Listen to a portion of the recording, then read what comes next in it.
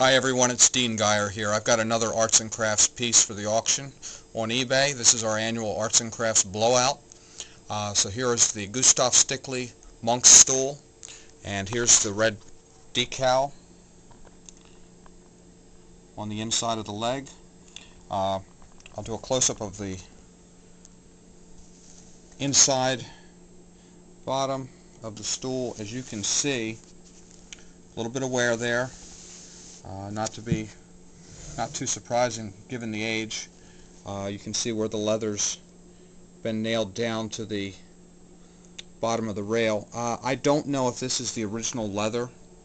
I suspect that it either is the original leather or it's an old reupholstery job, judging from the nails and the feel of the leather.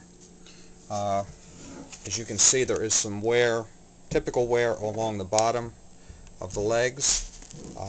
Not all that unusual. I think you can see the peg. Each corner has a peg, which you would expect to see. Here's the top of the stool. This is where I sort of wonder about the upholstery on the pieces.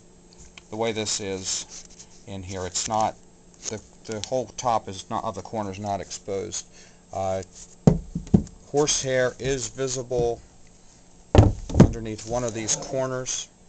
I do want to bring your attention to the fact there is some little bit of cracking right here. Not a big deal, I don't think. So there is your Gustav Stickley stool. A lot of different forms of it. This is one of the nicer ones, I think, with the tapered legs. And hope you enjoy the auction. If you have any questions at all, please contact me. I'll be happy to send you any pictures that you need. Thank you.